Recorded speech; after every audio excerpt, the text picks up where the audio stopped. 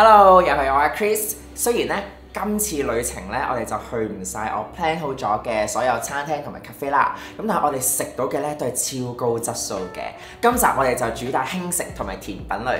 咁我哋會有一間係超爆人氣嘅打卡 cafe 啦。咁另外有一間會隱世啲嘅文青 cafe 嘅。咁首先登場嘅咧就係我成個 trip 最期待好靚嘅 Holiday Pastry 啦。呢間 cafe 咧雖然有啲山卡啦，但係咧行一下午咧都爆場要排隊入座，咁我哋咧就唯有喺 cafe 出面影下寫真啦。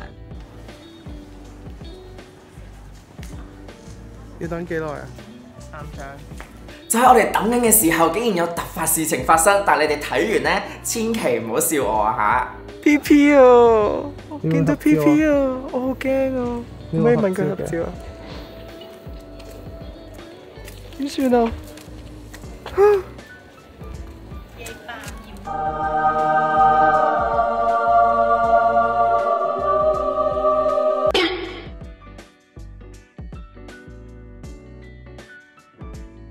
我唔敢問 PP 影相啊！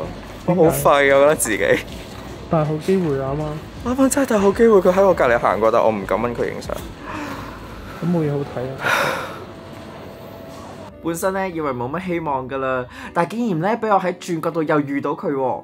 今次咧我真係鼓起咗勇氣去問佢可唔可以合照啦。咁可能佢今日就唔係出席啲公開活動，係一個私人嘅聚會啦，所以佢好 nice 咁拒絕咗我嘅。Thank you. Hope you have a nice day. Thank you.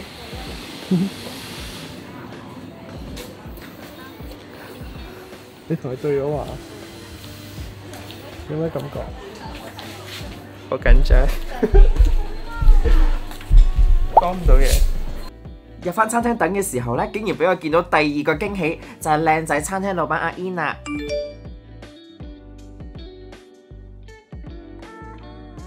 呢間咧係一個我好中意嘅 BL 劇嘅男主角開嘅一個打卡 cafe 嚟嘅。咁啊開咗之後咧，其實我一路都好想嚟嘅，但係終於都嚟到泰國，梗係要嚟試下佢。因為其實除咗係佢開之餘咧，其實佢本身嘅甜品咧喺泰國都好出名嘅。咁但係冇諗過今日嚟到咧，我首先唔係見到老闆先咯，我係見到 PP 先。PP 係都姐都有睇嗰套泰國神嘅《I Told Sunset About You》嘅男主角啦，咁我極中意佢嘅真人勁靚啦。但係咧啱啱我有問佢可唔可以合照嘅，我鼓起我畢生最大嘅勇氣。咁佢雖然咧佢係講話今日即係佢有講 sorry 今日唔得啦，咁但係佢都有特登擰轉頭同我講翻wish me have a very nice day 啦。我覺得心滿意足㗎啦。雖然條片又拍唔到，但係條片都起碼會影到我哋兩個喺同框同一個時空裏面，我已經好心滿意足㗎啦。而家咧就等緊阿老闆會唔會一陣行出嚟，咁然後咧我食完之後就可以同佢影張合照，呢個係我今日嘅終極目標。但係呢度真係好多人咯，超多人排，一陣試完啲食物睇下大家值唔值得再過嚟食。當日咧，因為冇食到 lunch 啦，所以咧就叫咗極度親切嘅 waitress 咧介紹啲鹹點俾我哋嘅。我本身咧仲掙扎緊究竟叫 risotto 啊定係叫意粉好，但係咧佢用啲好堅定嘅眼神去推薦我哋食呢一個啦。呢個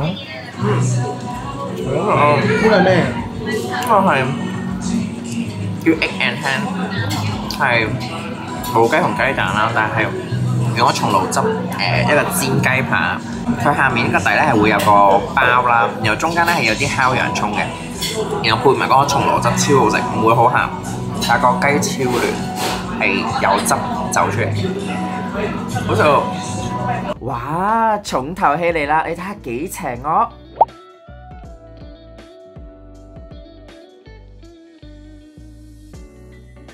呢個咧係叫做 The Best French Toast Ever， 即係咧係全世界最好食嘅 French Toast。一個我係極中意食西多嘅人啦，我睇下呢個比起香港嘅西多邊一個好味啲先。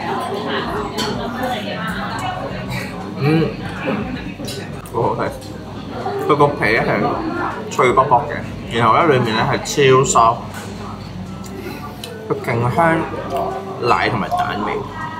去現場即刻接呢一個咧，我唔知呢度係咩 cream， 但係咧都好香奶味，好香vanilla味。我唔講啦，快啲食。最後我哋仲叫多咗個甜品添。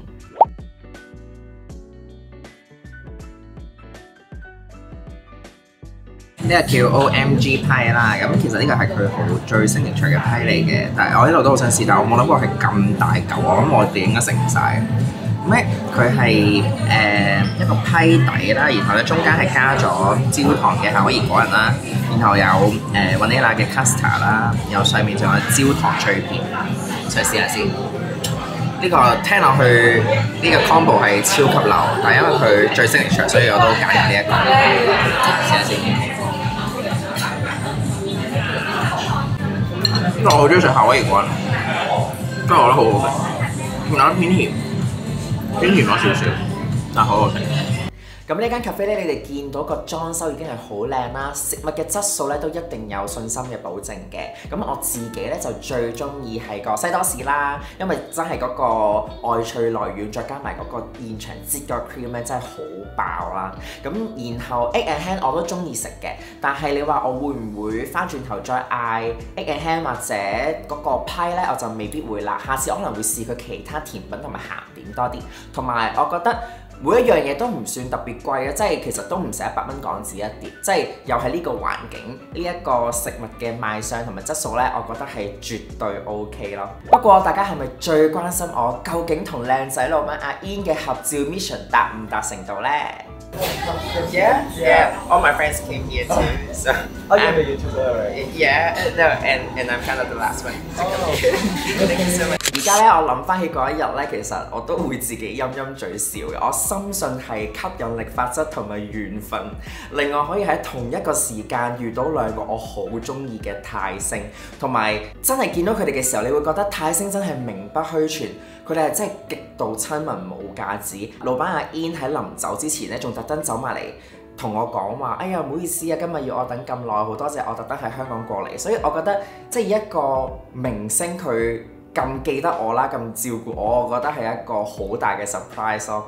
同埋如果有眼利嘅朋友，同埋有睇我上一集 SPA 嗰條片嘅話咧，就應該知道咧，我呢一套衫其實係去6星級酒店 Capella 嗰間 SPA 嘅同一日嚟嘅。所以點解我上條片會話呢一日真係好畢生難忘呢？係因為首先我已經晏晝遇到2個明星啦，然後做完個 SPA 仲有超震撼嘅煙花睇，所以呢一日係真係好神奇。啱啱睇完啲咁 sweet 咁流嘅嘢呢，而家呢，我就帶大家去食翻啲酸酸地嘅嘢消下滯先。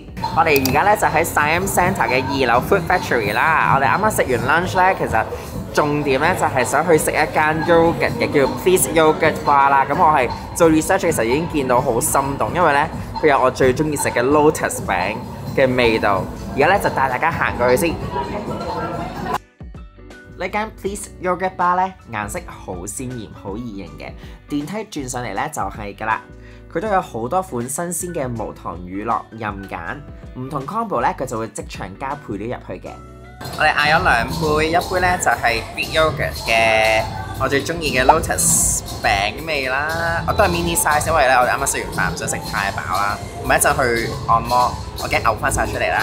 跟住咧另一個嗌咗 frozen yogurt 咧就係half baked cookie dough， 真係曲奇餅味啦！我 expect 咧就係好似呢啲咁樣咧即場整嘅，但原來呢個咧係即係 frozen 咗，直接攞出嚟現食嘅。咁呢個我一陣先試，我食咗我最想試嘅 Lotus 先。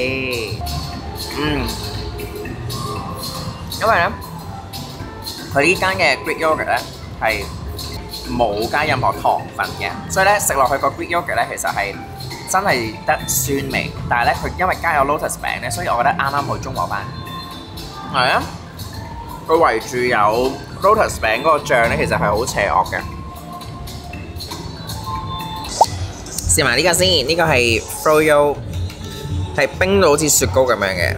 咦，真係見面到好大嚿半熟嘅曲奇，試下先。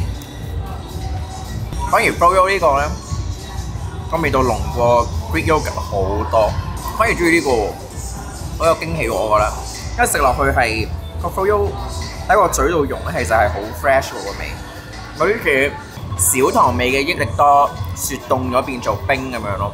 呢個好食喎！喺附近行開街經過嘅話咧，都真係一試無妨嘅。如果下次我再翻嚟嘅話咧，我都會想試佢嘅紅絲絨蛋糕味嘅 Greek yogurt 啦，同埋佢嘅薄荷朱古力 froyo 嘅。如果你想去一間靜靜地裝修咧又好優雅，嘢食賣相又好精緻嘅 cafe 咧，以下呢一間咧就啱晒你啦！呢間隱世嘅文青 cafe 咧，其實唔算好遠嘅，佢收埋咗喺一條小巷入面。落咗車之後咧，跟住指示牌行到篤篤，見到一間外表帶有工業風嘅店面咧，就係佢啦。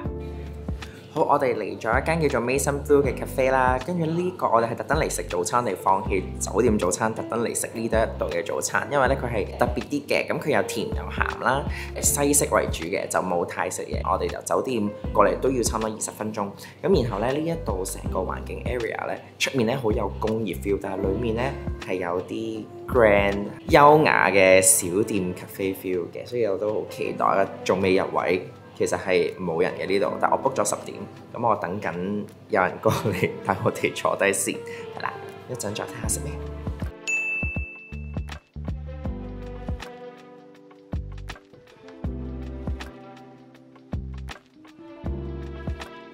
好，我哋坐低咗啦，隔離有其實成間餐廳得2、3台人啦，隔離咧就係一對好有氣質、好靚嘅日本女生啦。咁然後咧嚟到咧就有個好大嘅 menu， 呢一個係 drink menu 同埋 dessert 啦。咁呢個就係嘢食熟食嘅 menu 嚟嘅。咁咧呢一度叫 Maison Bleue， 我諗其中一個原意係成間都係有咗好淡嘅藍色啦，然後有好多薰衣草。咁我覺得因為可能隔離咧有間係賣香薰、賣蠟燭嘅，連住喺同一間裡面嘅，咁所以我覺得成間個味道啦、環境氣氛咧都超舒服，我覺得好似去咗 SPA 咁樣，係啦，咁所以咧我而家就嗌咗嘢食先。咁其實咧嚟之前我 book 嘅時候咧已經有個心水㗎啦，我就要食佢嘅龍蝦撻啦，然後再加佢嘅炒蛋。咁我甜品我會再嗌一個嘅，咁我就睇下出到嚟效果如何。啱啱咧我就講話想一嚟到就想嗌龍蝦撻啦，但係今日 sold out， 咁咧我就嗌咗佢另外一個咧，就係佢都係佢嘅 signature 嚟嘅，就係一個蘑菇黑松露加烤蘆筍嘅撻。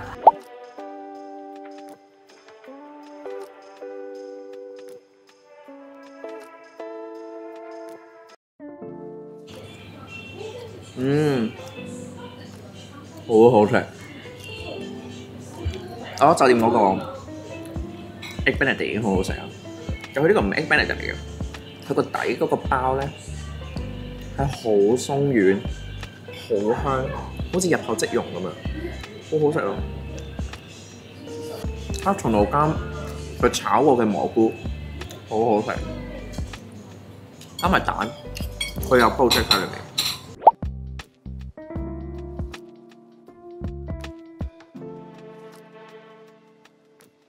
好，呢一個咧就係 Napoleon Free 啦，咁係呢一度嘅 signature 早餐嚟嘅。咁佢比較得意嘅，因為佢下面咧係用咗一個 puff， 係好似一個酥皮 puff 做餅底，而唔係 Egg Benedict 傳統嘅 muffin。因為如果 Egg Benedict 嗰隻 muffin 咧，可能濕咗就會變韌同埋變硬噶嘛，但係咧佢就用咗一個泡芙酥皮泡芙去做嘅。咁上面咧就係有 project 啦，加咗魚子醬。咁然後咧，我覺得最特別咧係佢側邊呢一嚿咧就係佢哋用咗青蘋果汁再加蜜糖去烤嘅豬腩肉，係啦。早餐嚟講都幾 heavy 嘅，但係咧我覺得呢個 combo 應該會超好食。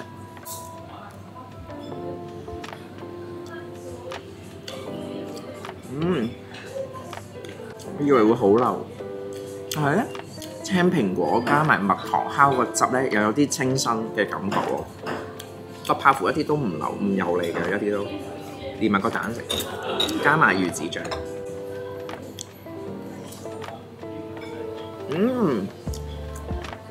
應該會 fresh 過啱啱個蘑菇撻，反而我以為有豬腩肉咧應該會好流，因為我未食豬腩肉，我試下試埋豬腩肉一齊食先。佢烤到咧嗰個面咧係脆卜卜嘅，有啲似香港拔絲香蕉嗰類型嘅面啦，脆卜卜㗎，好好嘅。我我哋咧嗌多咗一個甜品 share 啦，咁咧我就問佢即係問個waiter 你最中意食邊一款，咁就推薦呢一個咧就係 Milford 嘅 Heritage 啦，咁就係佢哋應該係佢哋最 signature 嘅拿破崙甜品。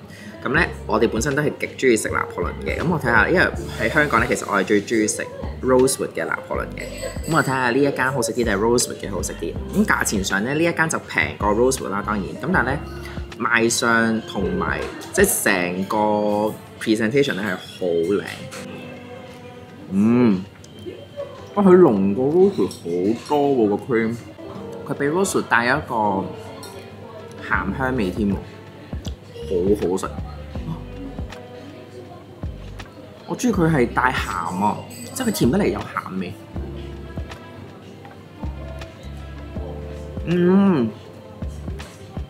好好食。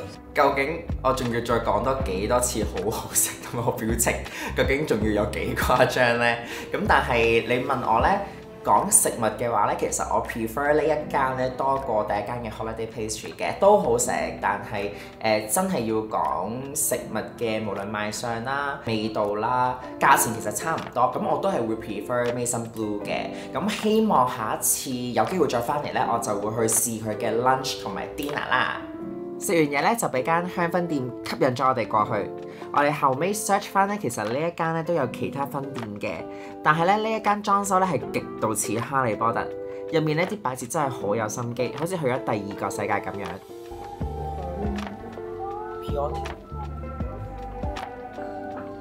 咁大家睇完呢條片係咪完全感受到我對泰星同埋嘢食嘅熱情同埋喜愛呢？咁如果大家中意呢一條片嘅話呢，記得 like、subscribe 同埋撳埋我哋嘅鐘仔啦。下一集呢，我就會同大家開箱我哋今次住嘅酒店嘅。呢間酒店呢，有3大優點：夠大、夠新同埋無敵嘅早餐 buffet。如果想知道係邊一間嘅話呢，就記住繼續留意我哋啦。